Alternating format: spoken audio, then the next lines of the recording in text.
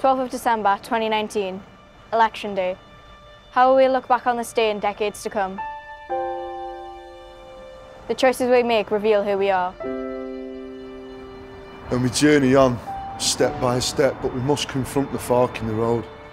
Do we continue with food banks, sanctions and bedroom taxes? Do we continue with couriers and warehouse workers tied to an app that measures each step but never a drop of sweat? How many more children with dull eyes will give up on homework in bed and breakfasts? How many students will sense the weight of debt on their shoulders and shudder at the thought that they might be old before they're free? How many parents work so hard that they barely see their own children? Why do we not care for carers, dangling on 0-hour contracts, taking their breaks at bus stops? How many of the sick have been deemed fit for work, victims to a false god of austerity? This is the lives of millions. Now out of sight and ignored. Like shattered prisons, the undermanned youth detention centres festering in violence among written-off souls. And these are our neighbours. A country of millions living in fear hand to mouth. It doesn't have to be this way in the 5th richest country on the planet.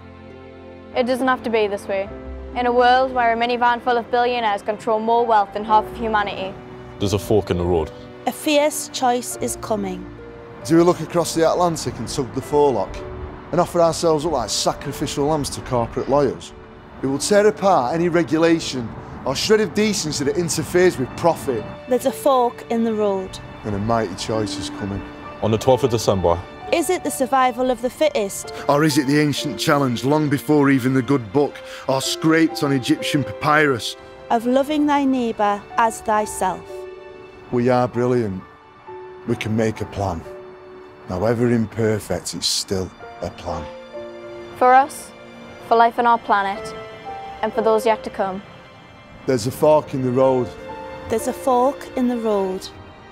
And is it I? Is it I? I. Or is it we?